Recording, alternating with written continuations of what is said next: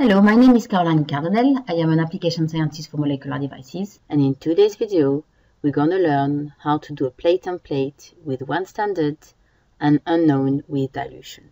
Unlike classical unknown, with unknown with dilution, you need to analyze them in separate groups. So let's take it step by step. The best way to start a plate template is to start from a specific protocol. Into the protocol menu, protocol manager, protocol library, choose the endpoint protocol. With that protocol, when you assign the well to your standard and the well to your unknowns, the standard curve will be plotted automatically and the back calculation of your unknown will be done also automatically. So in order to access the template editor, you can do this from the plate menu or from the top main menu. Select the template editor. The template editor window will appear and you can select the wells for your standard. Choose only from the group of that protocol. So select the standard group for the standard wells.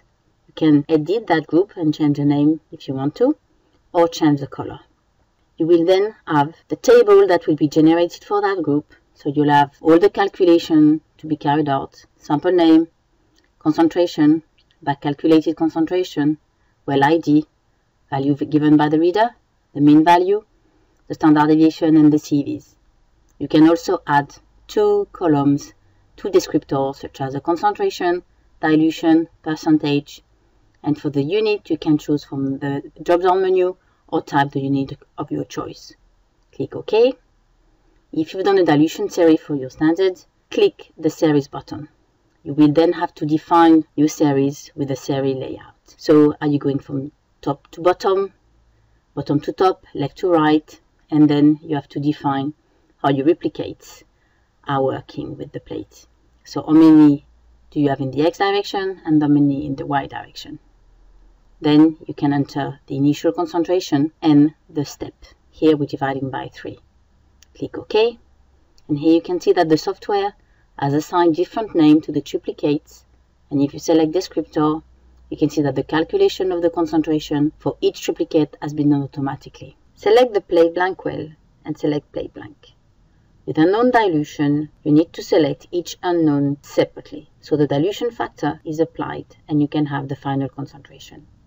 Select the well of the first unknown. Select unknown dilution. Click edit. You can rename that group. You will have the same table that the classical unknown with 2 additional columns, one for the dilution factor and one for the adjusted concentration. You can have additional description to that group. Click OK. For the dilution factor, you can apply a series, and if you have to click on the series button. You can then define your series with the layout, so is it top to bottom, left to right, and the replicates. How many do you have in each direction? Here you have to describe the dilution factor, so the initial value and the step. Here we're going to multiply by 5. The value displayed here is the dilution factor, the final dilution factor. Here we have an additional group that has exactly the same dilution factor. So we're going to copy the first group and we're going to paste it with the new group. So the data are analyzed exactly the same way with the same dilution factor, but in a different group.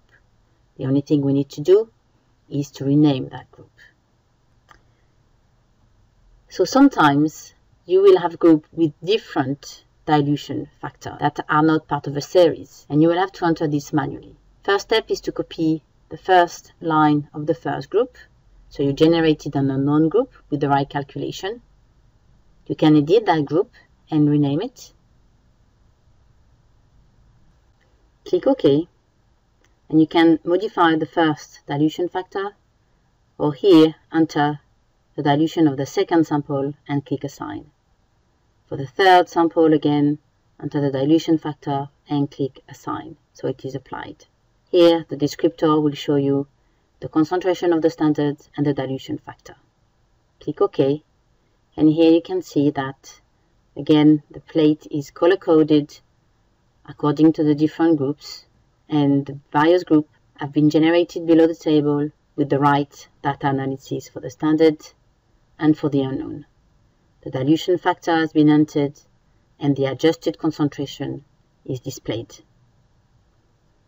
In the graph section, you will have the curve that will be plotted. The only thing you might need to do is change the curve fit so it corresponds to your data.